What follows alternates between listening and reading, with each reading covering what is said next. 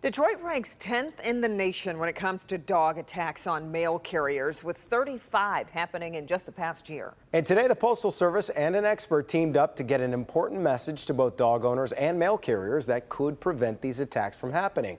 Sean Lay's live tonight, and Sean, obviously, given those stats, this is a real problem. We've seen it around Metro Detroit before. You're right. Guys, this was really interesting training here. Also, it was very intense for these letter carriers. Almost all of them said either dogs have come after them or dogs have attacked them in their careers. And also, there was a very direct message today with two dog owners.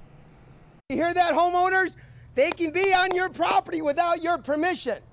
That means if you get bit by a dog, you can hold them accountable for it. A high-energy practice session aimed at letter carriers learning skills on how to get a dog on the attack off of them. And every carrier has had a terrifying encounter.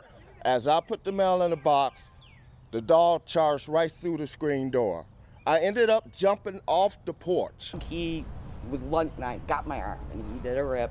It was a Rottweiler. I had to go to the hospital. And a lot of what you're seeing is geared toward you, the dog owner, to make sure your dog is secure in the home. If your dog is outside, it must be safely restrained. Track your packages and secure your dog knowing a package is coming. Why?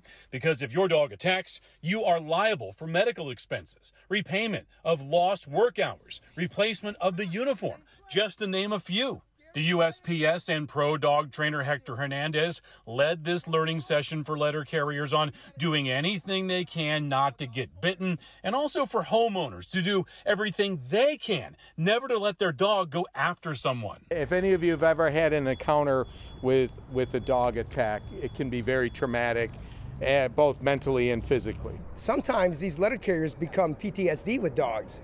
I mean, they're hypersensitive to where a dog is. And that reflects on their character. It's going to reflect on their mentally. So you try to minimize that by managing and controlling your dog.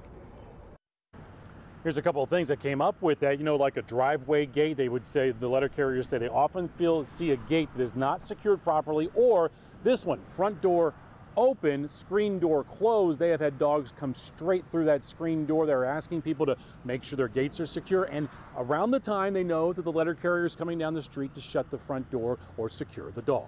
We're live tonight. Sean Lay, Local 4, back to you. Yeah, not just the attacks, the close calls, all leaving them very scarred. Yeah. All right, Sean, thanks.